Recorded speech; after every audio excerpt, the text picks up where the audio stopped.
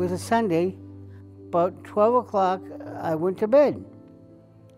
But 1 o'clock, I wake up and I'm on the floor. I said, how the heck did I end up on the floor? And then I said, well, it's time to get up to go back into bed. And I couldn't get up. I didn't know how to walk. I had to crawl from my bedroom to my living room. It took me about 6 or 7 hours. We thought we were going to lose Paul, and in the moment that was the biggest concern. The more therapy he received, the more we knew that he wasn't going to be able to go back to work, and his life was going to change. After having the stroke, I couldn't walk or nothing, so they said, oh, you're going to have to be put in a home.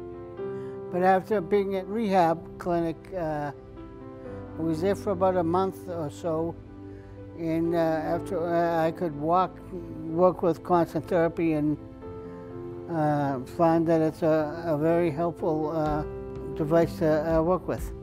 I see a difference in Paul. His language is much clearer. He's much more fluid with his conversation. I use it just about every day, and I found it an astounding program to work with.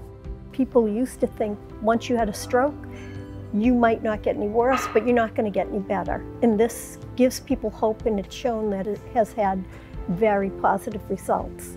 So he's lucky you all exist and care about him. I find it incredibly helpful in getting my word verbiage and talking and thinking and all around capabilities.